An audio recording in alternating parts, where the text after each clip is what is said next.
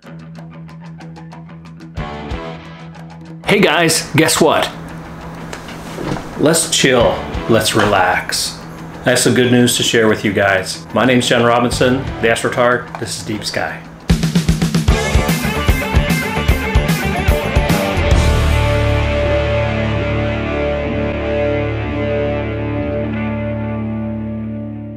So the good news is, ta-da, famous again.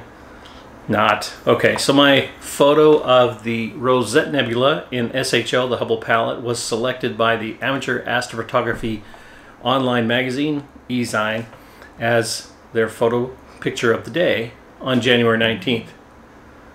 Okay, alright, so we all like to be acknowledged, right? And this is definitely putting me up there for the Nobel. Not. Okay, never mind. I know, okay, so it's no big deal. Right, they select one picture every day, and who knows, maybe I was the only one who submitted a picture on that day. But who cares? I'm claiming it as a victory, and I'm very honored that they would choose my photo.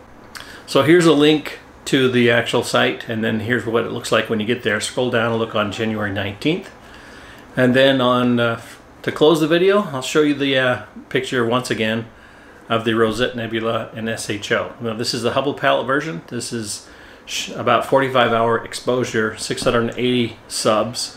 This is my biggest project to date, and I'm actually planning to convert this into a metal print. If you guys have any product recommendations for how to do that, I'd like to hear about it.